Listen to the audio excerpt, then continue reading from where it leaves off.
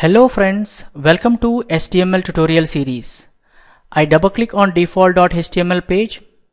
I right click on the default.html page, open with the notepad. We are learning HTML forms. In the previous tutorial we understood that form tag is a container for all form elements or form controls. This name is used for identifying the form and accessing the form in a processing page or code. Then there are two methods, get method and a post method, through which we can send the data to the server or processing page. Let's proceed further. Here I am going to give a heading to the form. Using h1 tag, I say here data entry form, closing h1 tag, file, save, go to browser, refresh.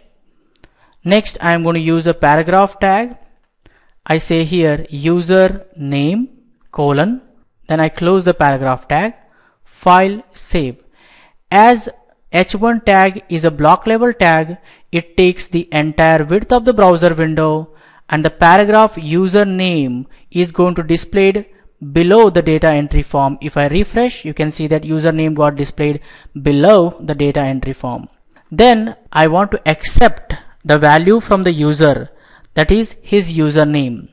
If I need to accept text from the user, I need to create a text control or input text box. To create an input text box, I need to use a tag called as input. Now input is unpaid tag, so I am going to say / greater than. Input has an attribute called as type. To that I can give a value. I am going to give the value text. What it does means it creates a text box. If I refresh, you can see that the text box got created below the username text. The reason is paragraph tag is also block level tag, so it takes the entire width of the browser window, moves the text box down. You can see that input type text created the text box, right? And I can enter here the value now, Manjunath, Manjunath Chidre. You can see that we can be able to enter the text, we can be able to remove the text. This is how you can create a text box. There are few more attributes we are going to learn in this class. Next attribute is the name. Of course, one of the most important attribute. We must and should give name to every input control, because name is the one by which we can identify that input control and access that input control into the code and process. Here I am going to give a name. I am going to follow the camel case naming convention. First I give prefix txt. Txt stands for text box, frm stands for form. Then I give the text box name, that is user name. Then I am going to give id. In double quotations I am going to give the same name. I am going to copy this and paste over here, Control V, file, save. Now we have two ways to access this text box.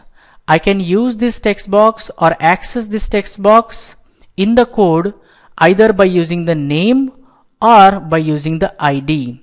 Two ways are there to access this control. Next attribute I am going to discuss is value. Now value indicates the default value or value of the text box. If I say value equal to double quotation, that indicates the value is empty. There is no value in the text box. File, save, go to browser, refresh. You can see that nothing is displayed. If I enter some value, maybe Manju is the default value for this text box, I can say file, save, go to browser, refresh. You can see that Manju is getting displayed. I'm going to remove this. File, save, go to browser, refresh. Now value is removed. Next attribute I am going to add is placeholder, PLACE, placeholder. Placeholder is one of the most important attribute with the text box. Here we can give a value like enter your name.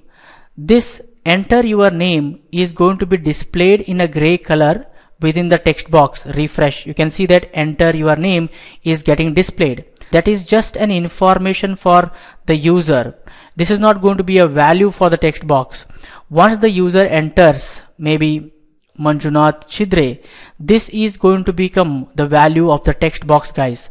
Placeholder is just for the user information. What user need to do? He has to enter his name here. That's what the placeholder indicates. I am going to give the next attribute, that is max length, length. Max length I am going to give 12. If I say max length 12, that means the text box is going to accept only 12 characters. Let's see that. MANJUNATHCHIDRE. You can see that it is not accepting more than 12 characters. Maximum you can enter 12 characters. Let me remove this. Next attribute I am going to discuss, which is one of the most important, that is called as disabled.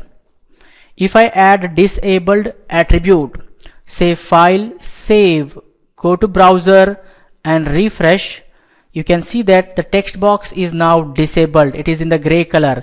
I cannot be able to enter the text. It is not possible. So you can disable the control by using the attribute called as disabled. Hope you guys have understood how you can create a text box, what is the purpose of each attribute, and how it works. For this tutorial, this much is enough, guys. In the next tutorial, we get more information on HTML forms.